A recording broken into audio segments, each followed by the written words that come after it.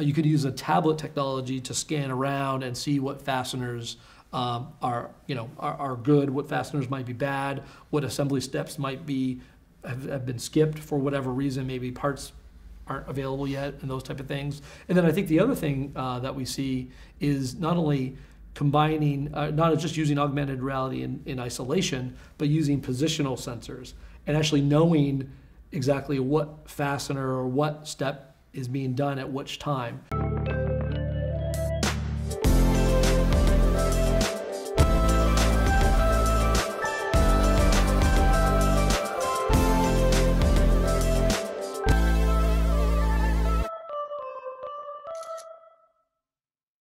Hello, my name is Robert Schmidt.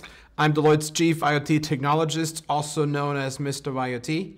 I have a deep passion for all things digital. And today, I want to welcome you to Coffee with Mr IoT with my guest, Pat Noonan from ARC Technologies. Pat, thanks welcome. For being here. Yeah, thank you. Thank you for inviting me. What does ARC Technologies do?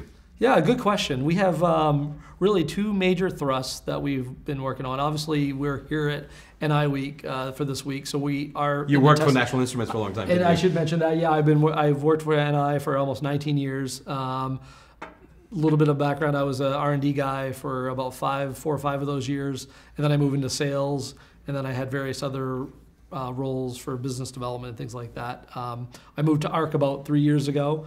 And what we do is a lot about test. So we do a lot of test, final test systems, mostly circuit card testing, module testing. We're big in aerospace and defense business is our primary thrust. But that's our one thrust. And the really cool stuff that we've been getting into lately is error-proofing and assembly systems, mostly in aerospace to prevent mistakes and errors that happen in a manufacturing process. And we have a product that we've came up with recently called PVS, which stands for Process Verification System. And it's basically hardware and software, kind of like NI. They do a lot of hardware and software combinational offerings as part of their solution. And that's what we do as well for error proofing. So let's say you're in a manufacturer. So are you a competitor of NI now in a way? No, not really. No, NI doesn't really get into the manufacturing and assembly process. Oh, okay. What we talk about when we do those type of tools that we work on, they're mostly fastening assembly tools. So think of inside of a jet engine where you torque 30, 40, 50 critical fasteners that are part of that assembly process. That's the kind of tools that we're talking about. We also do some manual assembly aids, I guess, and guides so that we make the operator better at what they do when they actually use a manual torque tool. Most of what we see in the industry right now are smart torque tools where they have a sensor, a transducer embedded inside of them to allow you to take a very critical, torque and sometimes an angle measurement along with it. So that's kind of the latest and greatest generational thing that we've seen in industry for aerospace and defense. When I'm an IT guy, so whenever I think of testing systems. Yeah. But you're actually talking here of testing circuit boards, testing assembly pieces, and then you talked about assembly of airplane parts. Yeah, right? So this is there's two separate thrusts yeah. there. Yeah. So the test system stuff that we do is critical for end-of-line testing to make sure a circuit card passes or fails a certain test to make sure it functions the way it is specified. We do that mostly for... When we buy electronic pieces, they all get tested, every single piece gets tested out the door, or just parts of them? No, well, we've done a couple different systems that test some circuit card assemblies that are discrete, basically parts, and then they assemble them and they actually can create a large module that consists of all those circuit card assemblies or sub-assemblies, and then they can test different stages. So typically in an aircraft manufacturer that is doing an avionics system, we'll see those manufacturers test the individual circuit cards, make sure all the components are Every good. single one that goes out the door. Every single one that goes out the door. And then they'll also do a module level test. So before they ship the final product, they'll actually ship and test that prior to shipment. Now, one thing we have been seeing in the industry is a lot of monolithic, specialized chips, especially like with defense contractors. So oftentimes those modules need to get tightly packed in a module. So one innovative thing that we've done recently is a flying probe tester.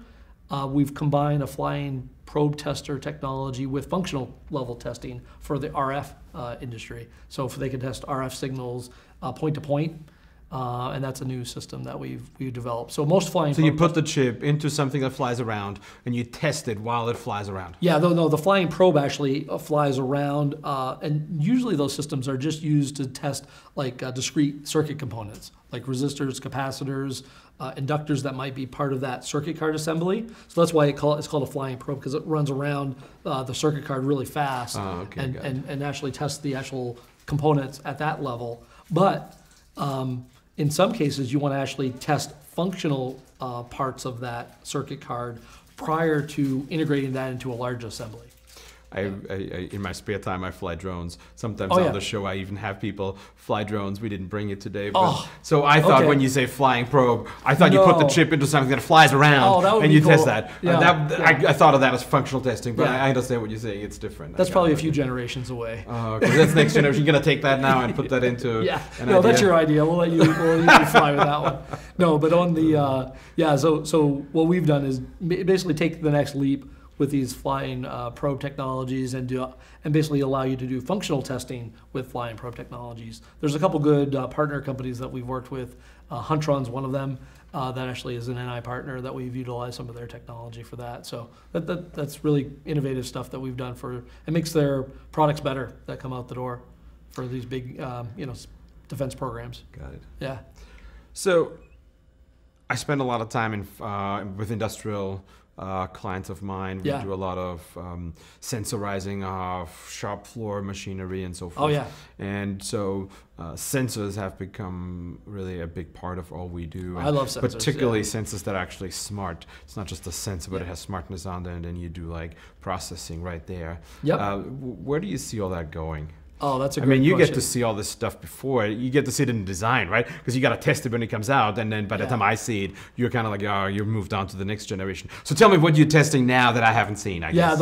So the bleeding edge stuff that's coming out. So really one of the coolest things that we're coming out with is, again, not so much on the automation of a factory assembly line, but on more of the tooling side. What we're coming out with right now is utilizing the smart assembly tool technology, the ones that have transducers in them that allow you to do torque, or they can detect different assembly steps that are happening as an operator is running. They could be manual and they could be fully automated systems. For the jet engine industry specifically, we've come up with some really innovative technologies to get into really tight nooks and crannies of the engine, the web of the engine, and actually torque the fastener in a very precise way. That does require a lot of sensor technology and precise motion control and vision technology to get inside of those tight spaces. And I think that's really where some of the industry is heading. So combining smart tool technology, combining innovation in mechanical and electrical design, and allowing the operators to do more. A lot of our successes have not been fully automated tools where the operators are hands-off. They actually have tactile feedback where they can actually adjust the tool, visualize what's happening, and I don't know what a jet engine goes for these days. I haven't bought one recently, but I'm guessing 20, 30, 40 million dollars a piece. You want to be very careful about how you actually operate within that engine. And we know that firsthand, that you want to be very careful. And so using that, plus some of the really innovation in augmented reality, I think those two things are going to be really key going forward. And we've dabbled in augmented reality. In fact, we're doing some demonstrations today at NI Week. So I showed today, as part of the NI Week's keynote, our Rubber Duck Factory, which is an augmented reality version of a real client showcase. What do you use augmented reality for? Where do you see the benefits in your field? Yeah, there's kind of one big benefit that we see is in the error-proof or mistake-proofing area of assemblies. So again, you have a critical fastener on a truck, or you have a set of fasteners on a part of an aircraft that need to be torqued or fastened in a certain sequence. What we've done with augmented reality is combine headsets. So we actually have done a lot with the HoloLens. I know they're coming out with a HoloLens 2 later on this year. Have you got to play with HoloLens 2 yet? No, we want to get our hands on one, but we haven't yet done that. Not many people have, is my understanding. So we tried actually. Oh yeah. For one of our shows coming up, but it's kind of hard to get them. Yeah, I've been out to the Microsoft Reactor out in San Francisco, and I know they did a demo, and I wasn't able to get out there for that one, but I would have liked to have seen it. But anyways. So you're using headsets with. And tablets. Yeah, so I think the headset industry, really application is really for operators when they want to have a hands-free methodology of moving around an assembly and actually performing operations to it. That's where the headset kind of comes into play.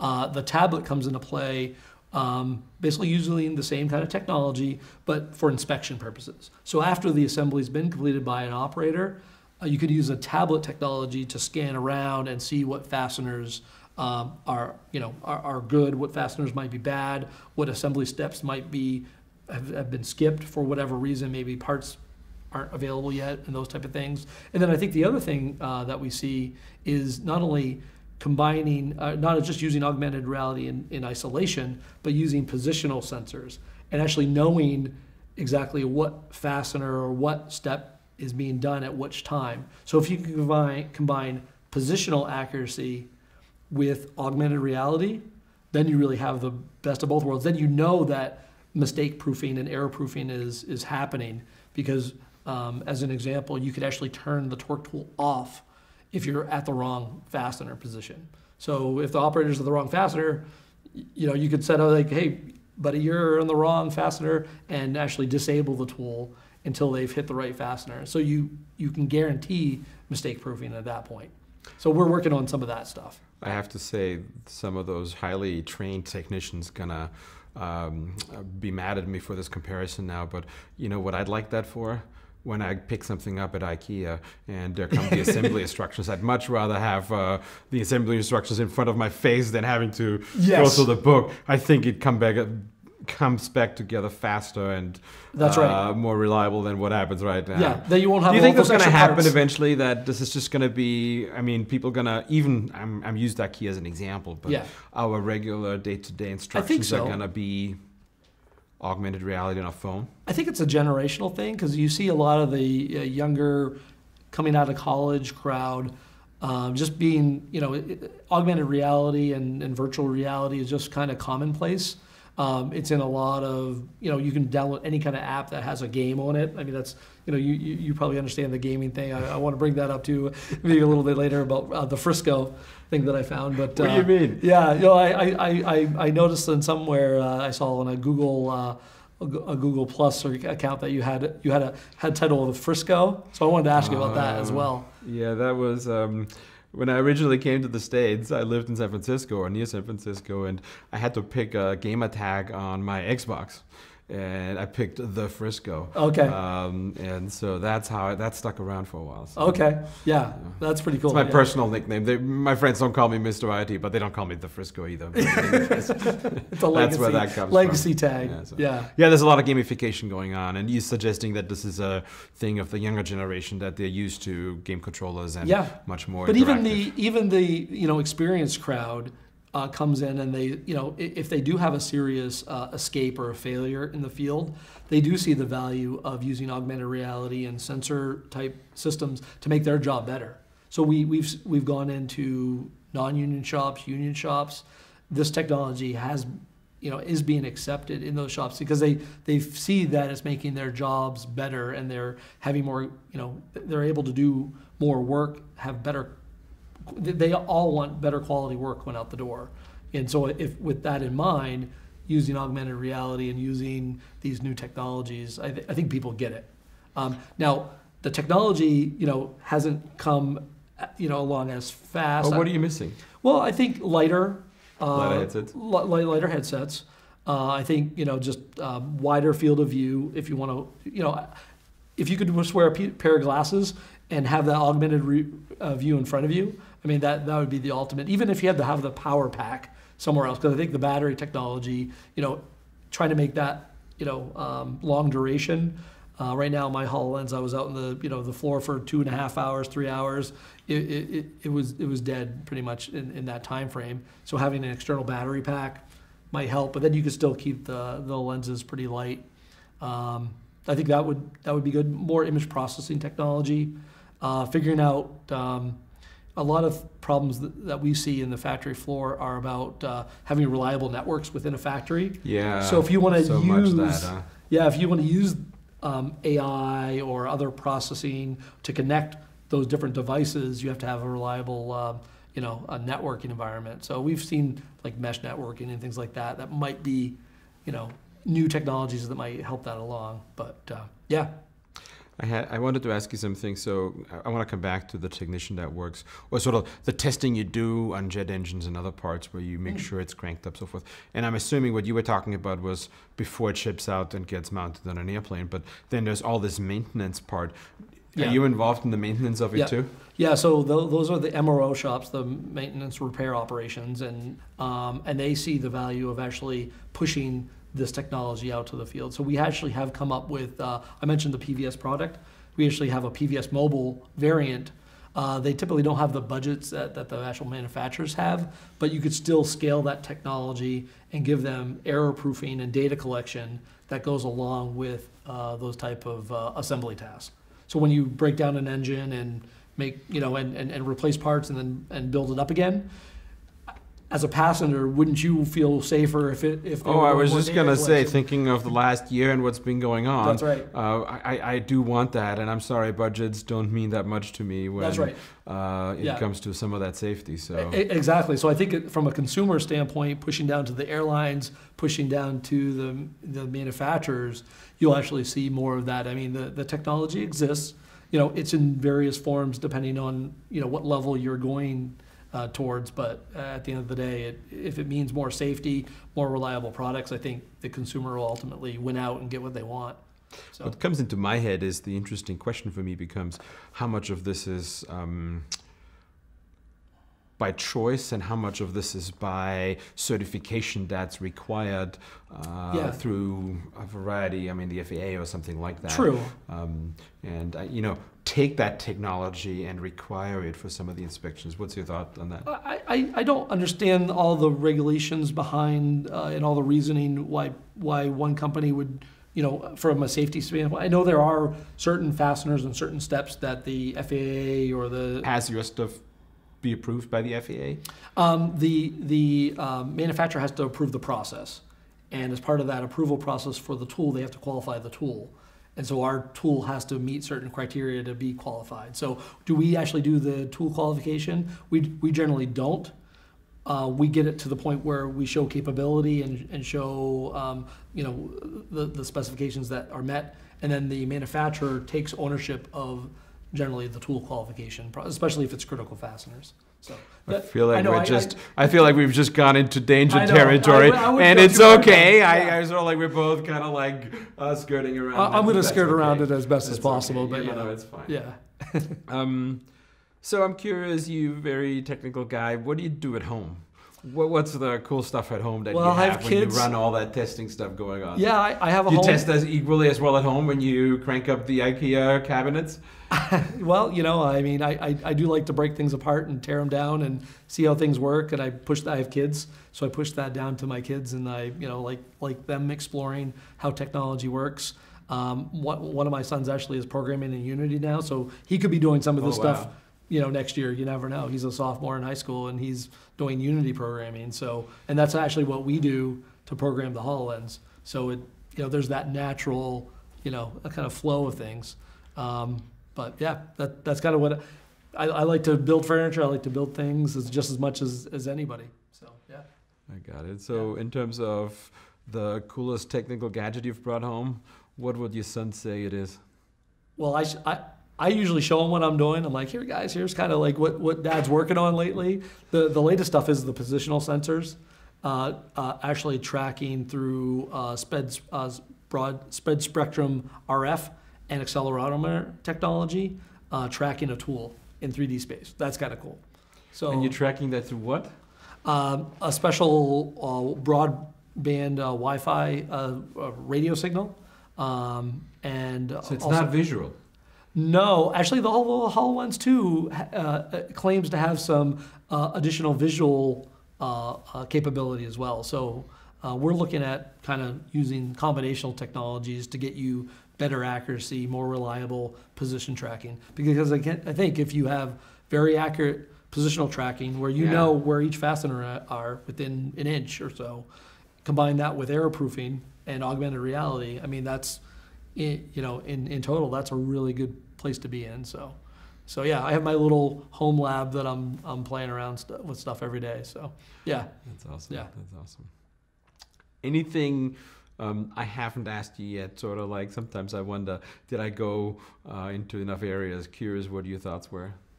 I mean, I think the other thing that I see, I like augmented reality just because I've always had a passion too for image processing. I don't get to play in that space as much as I probably like. We do mostly the sensor, torque, smart tool type projects, but I would like to get into more image processing. I think image processing can go a long way, through the HoloLens, shape detection, image detection, facial recognition. I mean, there's a whole new generation of stuff that as those devices get more capable, I'm sure we'll get there at some point down the road. So that's a little bit more, in the future probably for our company. Right now, the real application area is where the rubber meets the road with actual, assembly operations. So. Where are you going to go to NI Week this week? What are you most looking forward to? Well, I like to connect up people. I like to see all my old friends and all the old, because I used to work in R&D, so it's nice to see some of those old friends. Are they that still I used to telling you all the stuff they're working on, or they stopped telling you? They're pretty tight-lipped, which I respect.